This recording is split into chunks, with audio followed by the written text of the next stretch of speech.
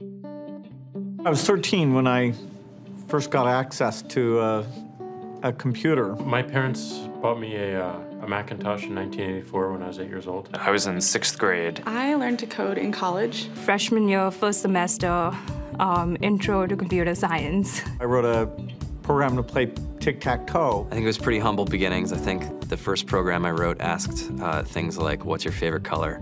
Or how old are you? I first learned how to make a green circle and a red square appear on the screen. The first time I actually had something come up and say, hello world, and I made a computer do that. It was just astonishing. Learning how to program didn't start off as wanting to learn all of computer science or trying to master this discipline or anything like that. It just started off because I wanted to do this one simple thing. I wanted to make something that was fun for myself and my sisters. And I wrote this little program and then basically just add a little bit to it. And then when I needed to learn something new, I looked it up either in a book or on the internet and then added a little bit to it. It's really not unlike kind of playing an instrument or something, or playing a sport.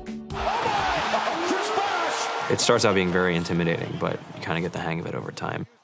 Coding is something that can be learned, and I know it can be intimidating. A lot of things are intimidating, but you know, what isn't? A lot of the coding that people do is actually fairly simple. It's more about the process of breaking down problems than, sort of coming up with complicated algorithms as people traditionally think about it.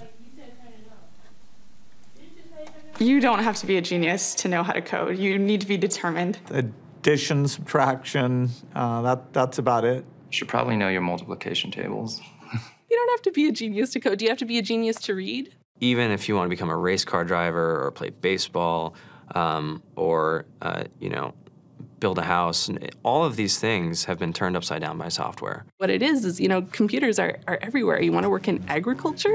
Do you want to work in entertainment? Do you want to work in manufacturing? It's just all over.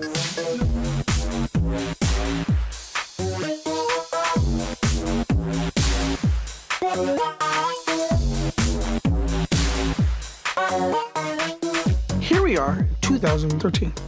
We all depend on technology to communicate, to bank, information, and none of us know how to read and write code.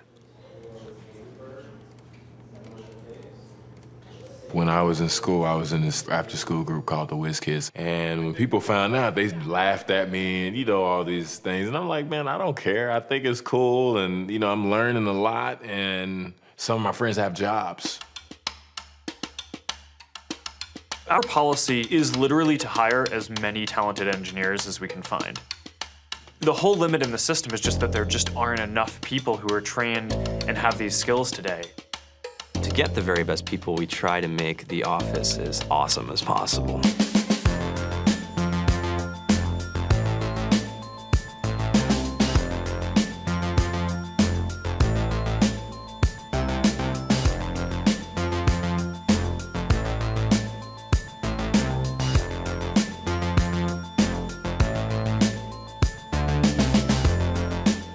We have a fantastic chef.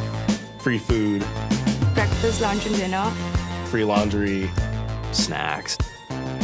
Even places to play and video games and scooters.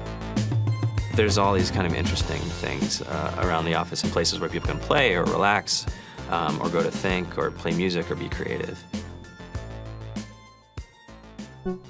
Whether you're trying to make a lot of money or whether you just want to change the world, computer programming is an incredibly empowering skill to learn. I think if someone had told me that software is really about humanity, that it's really about helping people by using computer technology, it would have changed my outlook a lot earlier. To be able to actually come up with an idea and then see it in your hands and then be able to press a button and have it be in millions of people's hands. I think we're the first generation in the world that's really ever had that kind of experience. Just to think that you can start something in your college dorm room and you can have a set of people who haven't built a big company before come together and build something that 1 billion people use as part of their daily lives is just crazy to think about, right? It's humbling and it's amazing. The programmers of tomorrow are the wizards of the future. You're gonna look like you have magic powers compared to everybody else. I think it's amazing. I think it's the closest thing we have to a superpower. Great coders are today's rock stars. That's it.